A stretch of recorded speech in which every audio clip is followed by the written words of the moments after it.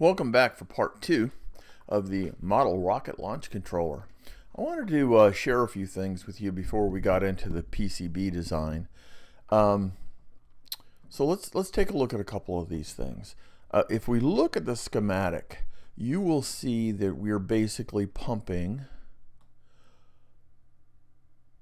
let's see here, all of the current right here, 14.8 volts, that's fully charged on those 18650s. Through the RCA plug, which has ground on the outside, positive on the inside, out to the clips, which is going to ignite the igniter.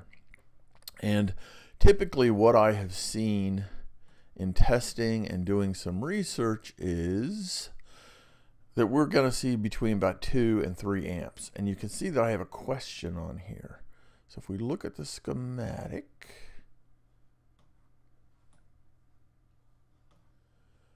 well, it's not wanting to drag over. That's weird. Let's do it this way. You can see, do I need a current limiter? And I've played with one and without one. So that's something, personally, I'm trying to send as much current to that igniter as possible. There's a number of rocket engine types. And there's a great paper written by Robert Briody in 2000. I'll include a link to this. And he does a number of tests with different types of engines and how much current they need. Now, the real trick with these engines is being able to do a continuity test without firing the rocket. And that's really comes down to a much lower current. Also, in the links, I will include this, a little document from Estes, which is a manufacturer of rockets, engines, all that kind of stuff.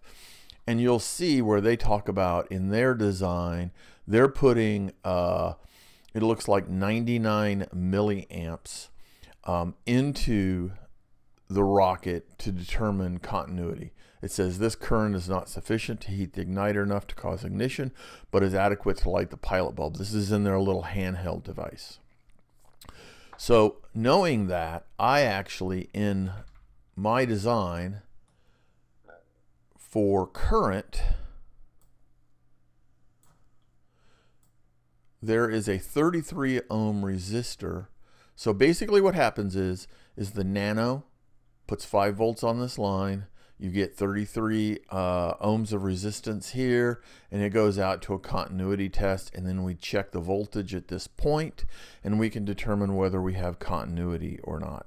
If we take a look, let's pull up a calculator. Let me go back and pull up a calculator.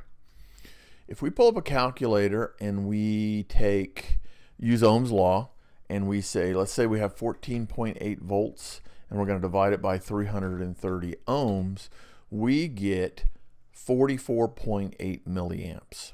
So I am well below that established Estes number of whatever was 99 milliamps.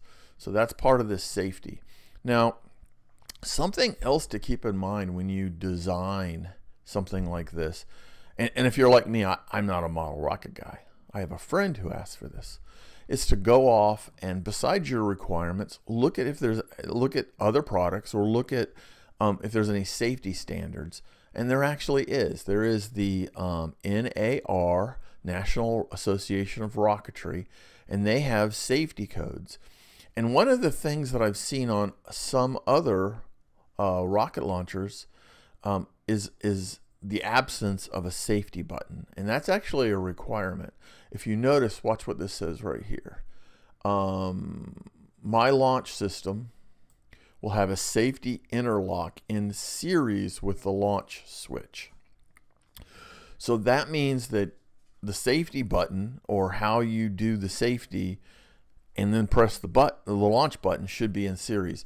Now technically, and this is kind of one of those legality kind of arguments, mine's not in series. You can see right here we have this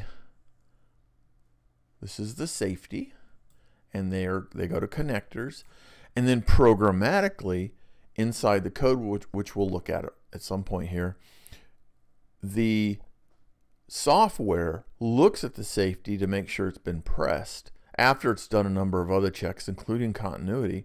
That's when it starts to strobe and make the launch button active. So the series nature of it is actually in the code, not in the wiring.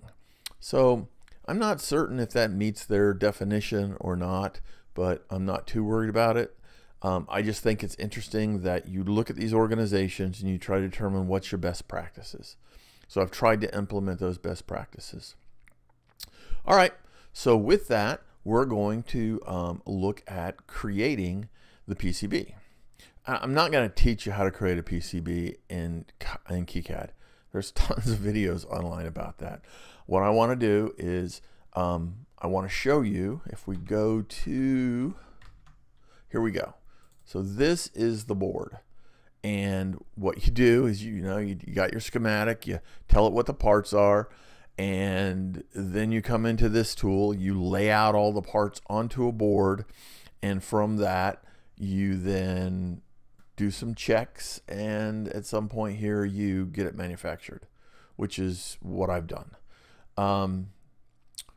Hardest part about making a PCB was really just laying the parts out. Once you have the design, laying them out so that you get the tracks correct, and then you route the tracks from one pin to another.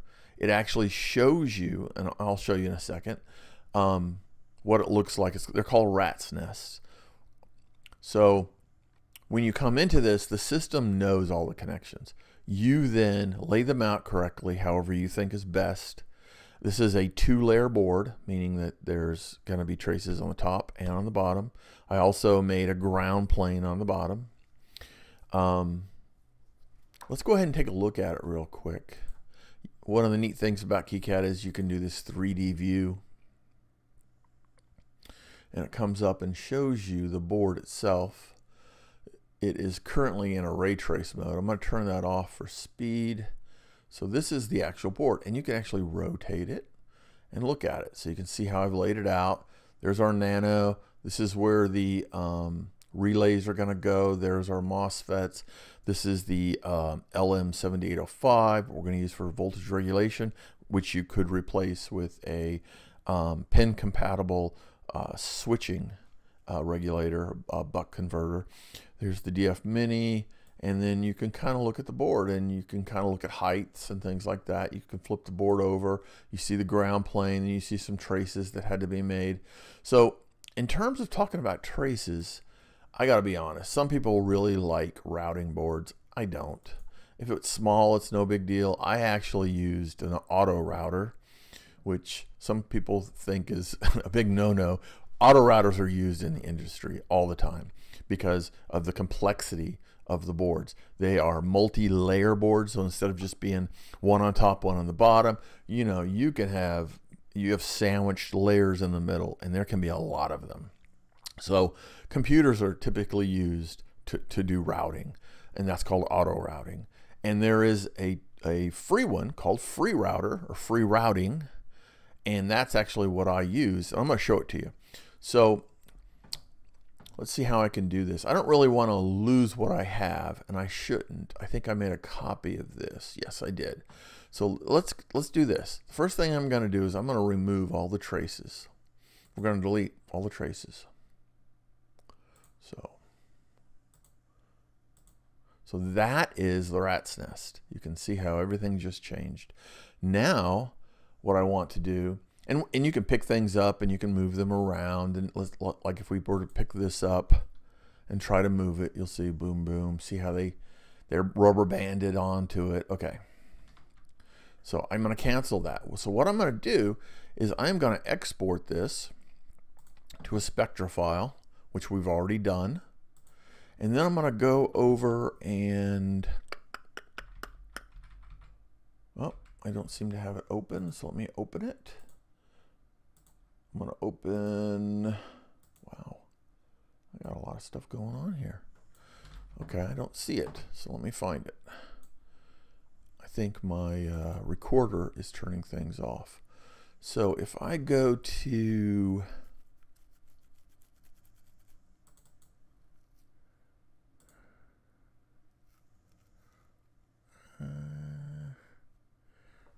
I think it's, I apologize for having to search for this.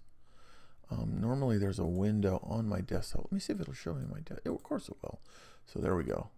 So here's the free router. It's a Java application, jar file. So what you do is you bring up the free router and you find where you've got your file at. So unfortunately it doesn't remember where we last did this. I got it in Dropbox, electronic projects, controller for YouTube. Okay, there we go. Now what it does is it reads in that file, so see, it knows all of the tracks as well. And now what we do is we tell it to start auto routing. And look what it does. It goes through, it makes multiple passes, and it's trying things multiple times. It's changing it. You can notice the via count increased and then decreased. So it's basically figuring out shortest route. Actually, there's a number of settings in an auto router, but I think this one might be shortest route or least number of vias, something like that. And it's going to go through, and actually it's pretty quick for this board. This is an easy board. You tell it how many layers it is. It actually knows that from the Spectra file. And it's going to go out, and it'll probably be done here in a minute. In fact, it's done. That's it. Then what you do is you actually save this and close it. It asks, are you sure you want to close? Yes. And then you go back into here and you say import the Spectra session. There it is. And then see, look at that, all the routes.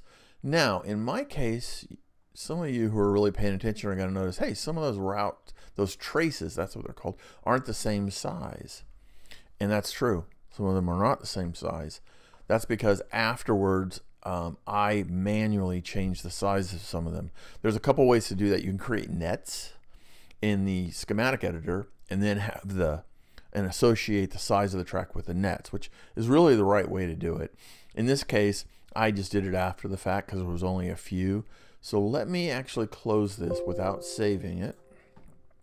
And then let me open it again. So we get the original one. That's the original one. You can see these are thicker. Why are they thicker? Well, KiCAD has a calculator. I went in, said this is how much current I think I can see on certain traces because of the launch. And it said, well, you know, you should make them this big, and I made them even a little bit bigger. And there you go. So the thick traces basically are carrying the 14.8 volt current, which can be high for the launch. And then the small traces are carrying the 5 volts to run all the electronics. All right, so that's basically how you do the PCB. Okay, with that, let me show you the next step, which was creating Gerber files. Now, Gerber files are needed for manufacturing, and it's really easy. In fact, I use JLCPCB. Let's use a different browser because I know. There we go. We'll use that one. JLCPCB. So with JLPCB, what you can do is you can upload. You can go in and get quotes if you know the size, etc. You can get a quote. You can also do an upload. You can add your Gerber files. So the way that you do that is, let's go over here. By the way, most of the manufacturers, if you were to type in JLCPCB or PCBWay or whatever you want to use and type in KiCAD Gerber, they will give you instructions how to generate, here we go, on 5, how to generate drill files and Gerber files. So they go through and they give you all the steps that you need to do this. So it's not difficult. So I'm not going to spend a lot of time looking at that. Basically, you do a plot, you choose the layers, you follow the instructions on the previous page, you create a directory, which is your Gerber files, and then you zip that directory. So if I go into here, here's Gerber, and I zipped them. Basically, I just took these files, boom, zipped them into that. So now let's actually go upload that. Let's go back one, let's add them. Now, I've already done this. In fact, I've already ordered them. So let's go to that project directory. Projects, this one, KiCAD, Gerber, Gerber zip. So I haven't even logged in, by the way. So you can do this and play around. You don't have to create an account.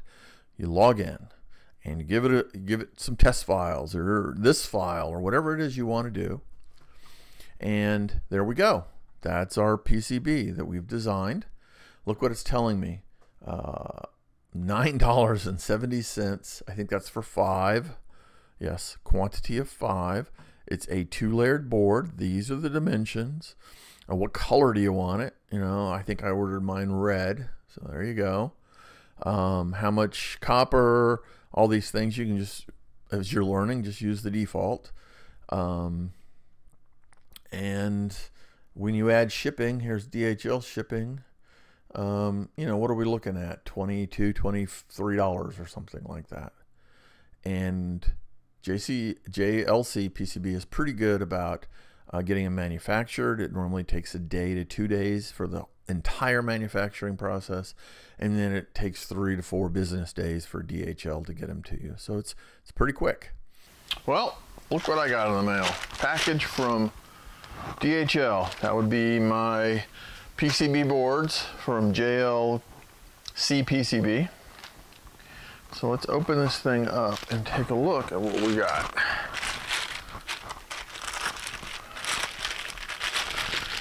We're expecting, these are the boards for the model rocket controller. Christmas morning, tearing open a package.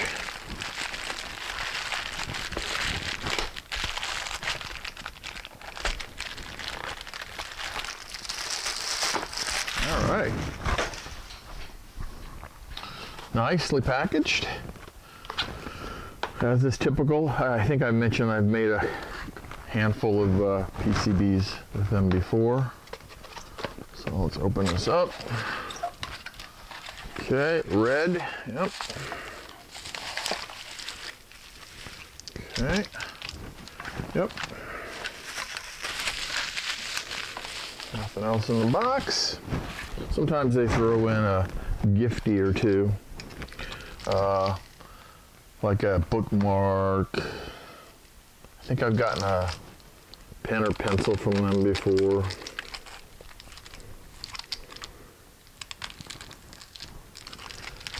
Okay.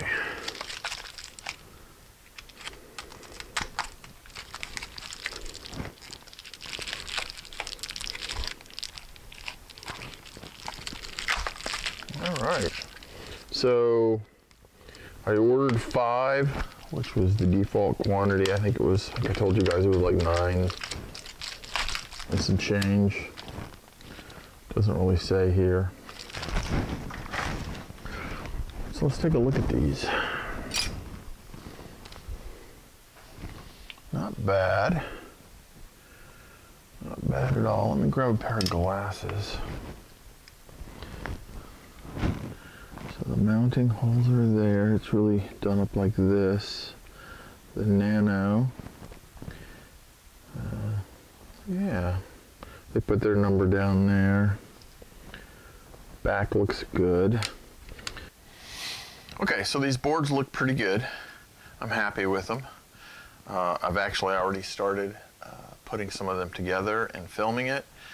With that being said, I'm not certain how many videos will be in this series because I'm trying to limit them between 15 and 20 minutes each.